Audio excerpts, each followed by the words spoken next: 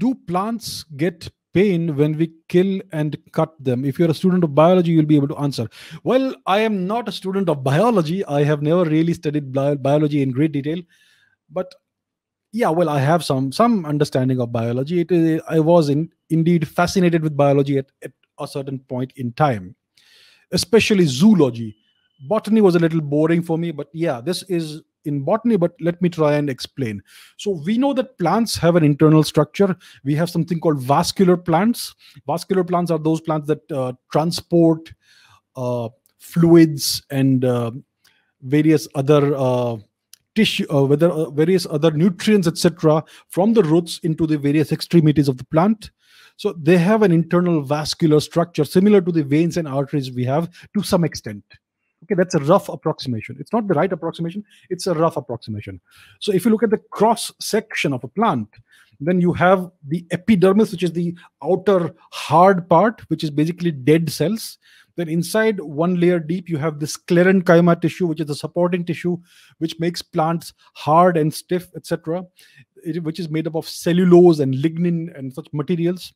Then inside, you have two kinds of transport tissue, which is xylem and phloem. And at the very core of the plant, you have a soft tissue, which is called the pith, which is made up of parenchyma, and it contains starch and various other nutrients. So we know that this is the way transportation happens inside plants, and plants are definitely sensitive to external stimuli, not the way we are. Plants don't have muscles, so they can't move in real time. But if we observe a time lapse of a plant, then you see that it does move around. It does respond to the external environment. Certain plants follow the path of the sun because that's where the sunlight comes from. They need it for photosynthesis. So they do respond to external stimuli. That is a fact. And it is known that plants do respond to music also. This is also an observed fact that has been corroborated by multiple studies. So there is some sort of awareness, if you could call it that, of the external world, and there is some sort of responsiveness to what's happening outside. And we know that plants also compete with each other in a forest, and they try to avoid each other's regions, each other's zone of each other's personal space, so to say, in forests and jungles, etc. So there is some sort of awareness. Now, I don't know whether we should call it consciousness or awareness, or what we would call it. And we don't know for sure what they feel, whether they do feel pain or not if we cut them, because nobody has really tried to investigate this in detail. People even say that that certain animals like crustaceans, lobsters, and shrimps, etc., don't feel pain. Well, that is a lie, because you can see the response to hot water. People unfortunately boil lobsters and crabs and shrimp alive for the sake of cooking, right? So you do see the response to that sort of stimulus. They do feel pain. You can see that frantic response.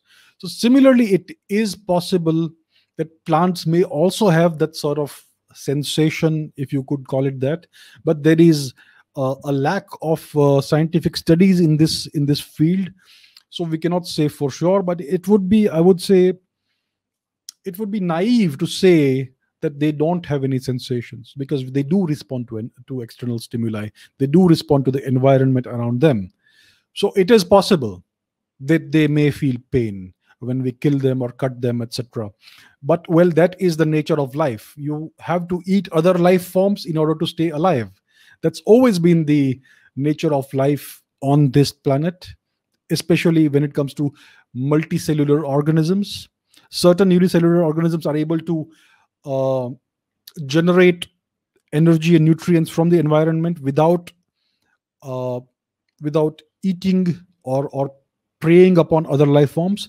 But in the case of large multicellular life forms like us, we have to eat other organisms in order to survive. So that is unfortunately a fact of life. So if they do feel pain, well, that's just the way it is. So it is possible, yes, that they feel pain, possibly.